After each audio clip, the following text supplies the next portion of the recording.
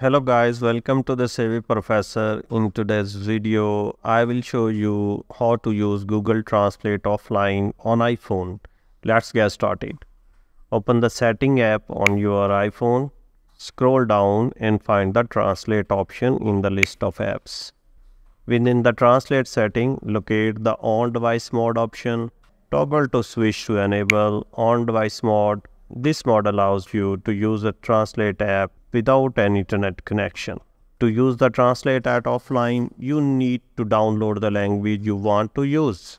Tap on the download language or a similar option within the app. Choose the language you frequently use or anticipate needing in offline mode. Allow some time for the language to download.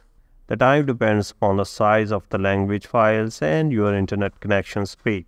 Once the download is complete, you should see a confirmation message indicating that the language are now available for offline use.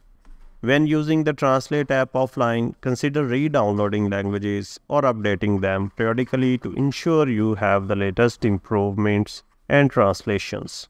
If you encounter any issue with offline translation, check your downloaded language, ensure app is updated, and verify that on-device mode is still enabled in the Translate setting.